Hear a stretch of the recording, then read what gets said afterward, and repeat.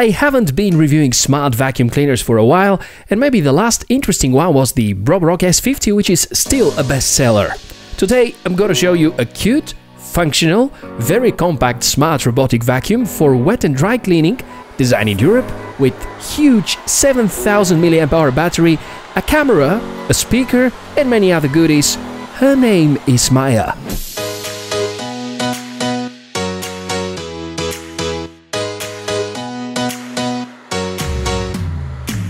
Hi there, it's Michael speaking. Welcome to the Tech4O channel, the place where we review cool tech. This one is coming from a small Bulgarian company called mclimate, with big worldwide ambition and great quality of engineering. And here's something fun. This is the smartphone app, and yes, now you can see me. Hello from the other side. But you're not going to hear me singing it, no way! Maya is one of the smallest robotic vacuums I've tested, yet with one of the largest batteries and dust containers I've seen. Let me quickly guide you over the important hardware features and then we will see it performing. I have to say that the packaging is lovely and up to par with vacuum robots of higher price range, and by the way, the price is about €350 or dollars. On the box we can find the most attractive features, arrives with spare brushes, spare mop, remote, charger, docking station and the usual papers. Here's a dustbin, 0.5 liters with normal filter plus HEPA filter plus active carbon, and this means that Maya is filtering down to 0.003 micron sized dust.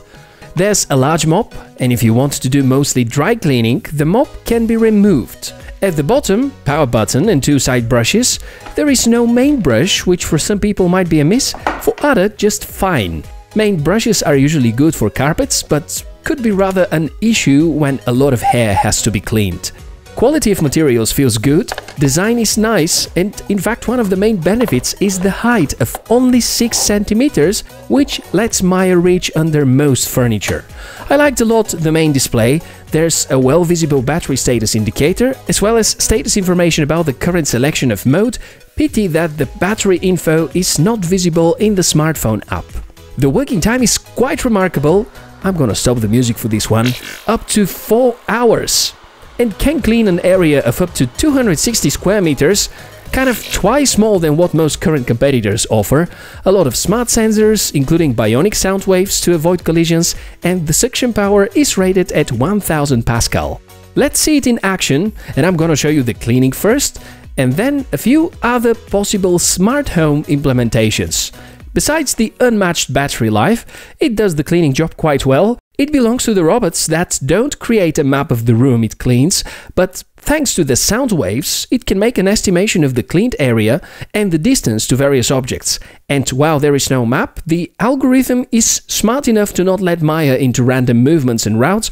Quite the opposite, it will act very similar to vacuum cleaners that do create such a map for the rooms that are cleaned. It has of course option to be programmed. There's the auto mode, a wall F cleaning mode where it is more focused on edges of walls and furniture, and the spot cleaning, which puts the motor in turbo mode and increases the suction strength temporarily. Bacteria, mold seeds, dust mites, they are all in danger if Maya is around thanks to the innovative container, which is also very easy to take out and can be washed. Carpets are also being cleaned if they are not too high. Yeah, obstacles above 1.5 centimeters might be quite a challenge. You can program the cleaning length, or leave Maya to be cleaning for as long as there is battery. But because this can take hours, the programming function is nice. Also, a feature that I haven't seen on many devices, there's a dedicated button which will initiate cleaning for fixed 20 minutes, and then Maya goes automatically back to its charging station. You may follow each of these activities from the smartphone app.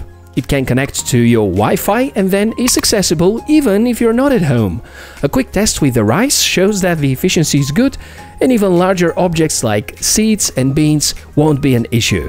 The water tank is relatively large, 280 milliliters, good for up to 200 square meters. Of course, the feature that I liked the most is the camera, which can be used as home surveillance.